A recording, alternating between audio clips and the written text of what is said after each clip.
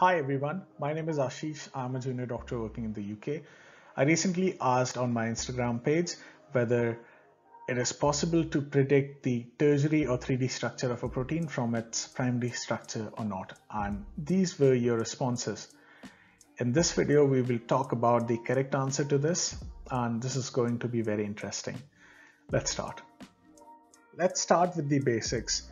What are proteins? So proteins are large molecules that are formed from chains of amino acids, and these are the 20 amino acids that form proteins. So these amino acids combine in a chain form or like beads on a string, and this is the primary structure of a protein. Now, what do proteins do in our body? Proteins form structural components, for example, collagen, which is one of the very important structural protein in our body. The next function is that protein acts as enzymes and they catalyze different and important chemical reactions in our bodies.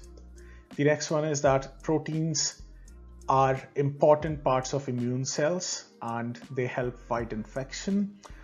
After that, proteins can be functioning as hormones in our bodies, such as oxytocin and growth hormone. And when we look at proteins, there are 20,000 different proteins in human body, and they perform very, very important functions, and they are very, very abundant in the whole animal kingdom and in the plant kingdom and in different living organisms. So proteins are actually very, very important macromolecules. Let's talk about the protein structure. So when amino acids combine together, they form the primary structure, and this is like beads on string. So they form linear or chain-like structures, and when these chains fold up in helices or in form of sheets, then this is the secondary structure. After that, these fold together and they form the 3D structure of the protein, which is like a ball with different kinds of shapes and different kinds of crevices for different molecules to fit in so that the protein can perform its function. And this is the tertiary structure of the protein, and after that, different tertiary structures combine together and they may combine with other macromolecules and they form the quaternary structure, and this is the functional structure of the protein that does all the different functions. The next question is, where do proteins come from? So all the proteins come from DNA. DNA leads to formation of RNA through a process called transcription, and this RNA is then translated into the primary structure of a protein. So proteins come from a genetic code that is the DNA. Great. Now that we understand the basics, let's talk about the main question, whether it is possible to predict the 3D structure or the tertiary structure of a protein from its primary structure or not. When the primary structure starts folding, because of lots and lots of degrees of freedom, there can be an astronomical number of possible conformations that can arise from a primary structure. And one of the figures says that it can be up to 10 to the power of 300 possibilities. Now, protein folding is a very common process in our cells, and small proteins can fold in a very, very short duration of time. That can be a few microseconds. So how is this that when a protein in our cell starts folding, it always reaches the same 3D structure? And that is the power of nature, that is the power of physics. And this is a paradox that is called Levinthal's paradox. Now we know that it's very difficult to find the 3D structure of a protein from its primary structure. So if we want to find about the 3D structure of a protein, what do we do? One of the common techniques to find the 3D structure is called X-ray crystallography. Now it starts with editing some genes in a bacteria so that this bacteria starts making a lot of the protein of our interest. This protein is then taken out from the test tubes and it is crystallized, and X-rays are then passed through these protein crystals and these patterns are formed, and these patterns are studied to find out the 3D structure of a protein. Now this process can be very time consuming, and a lot of times it can be very difficult to crystallize newer proteins of interest. Also, this process is very expensive and it can cost about a few £100,000 or dollars. So this is not a very good technique overall. Because it is such a big challenge to find out about the 3D structure of a protein, there is a worldwide competition that is called Critical Assessment of Protein Structure Prediction, or CASP, and this happens every 2 years, and in this different kinds of teams of scientists come together and they try to predict the 3D structure of 100 protein sequences, and the accuracy of prediction is measured by something called GDT, or Global Distance Test, and this scores the accuracy from 0 to 100, and this can be thought of as the percent of amino acid residues within a threshold distance from the correct position. So if you have a team which finds a protein structure and it has a very high GDT, this means that they are very close to the actual structure of this protein and their predictions are very accurate. Now the CASP competition is running from 1994 and the predictions of various teams were very low, but something miraculous happened in 2018 and this was published in Forbes. The headline was AlphaFold is the most important achievement in AI ever, and this is a big headline. So what is AlphaFold? AlphaFold is an AI algorithm that is developed by DeepMind. That is a company in the UK started by Dr.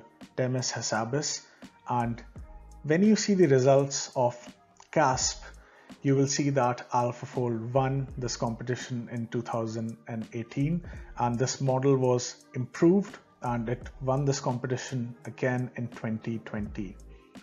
You can see that these are the two structures of two different kinds of proteins, and the first one is in green and this is the actual structure predicted after different kinds of experiments such as X-ray crystallography, and the blue one on top of that is the computational prediction that is given by AlphaFold, and you can see that the GDT is more than 90 and this is an impressive result.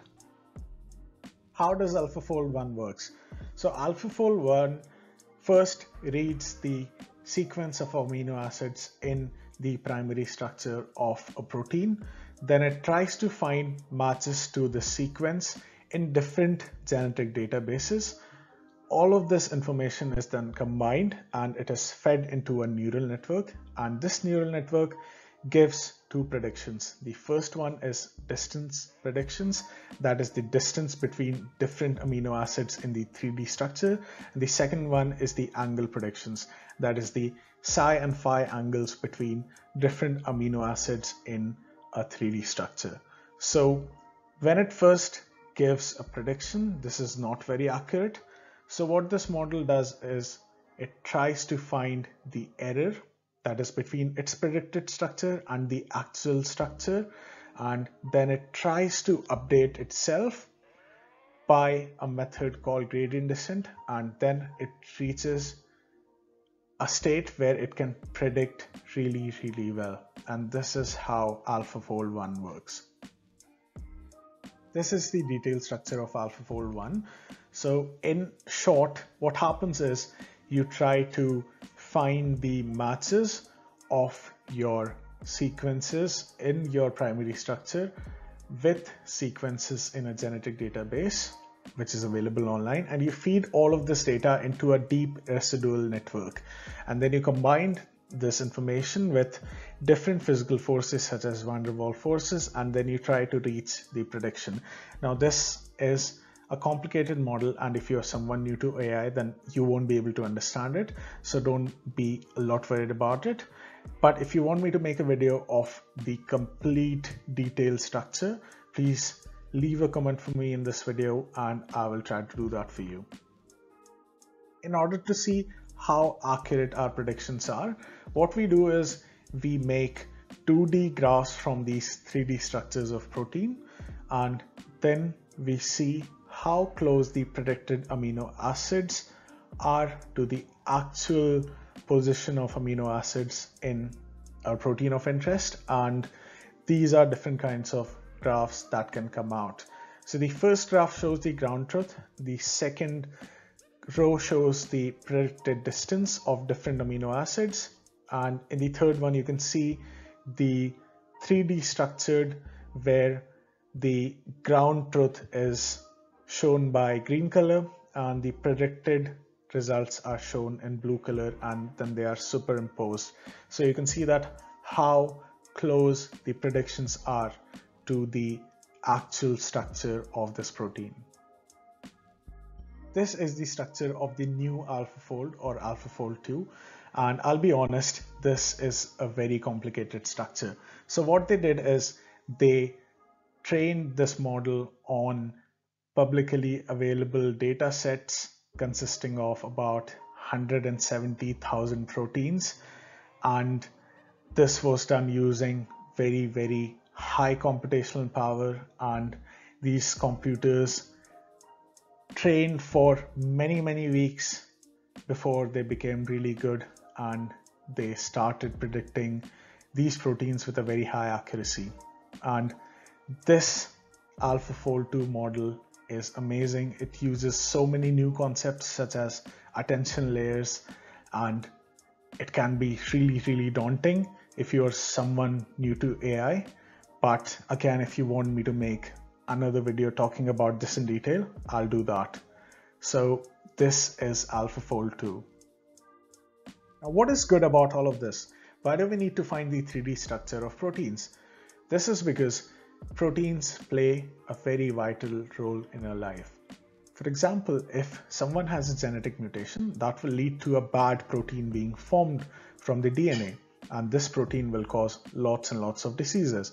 And if we want to study this disease, then we'll have to find the 3D structure of this protein, and AlphaFold will help us do this in a very short duration of time. And what AlphaFold has done recently, it has actually given us a whole database of all the proteins in our human body and in different related organisms, and this is such amazing work. This will help us to study the pathophysiology of diseases, find new drug targets, make newer medications.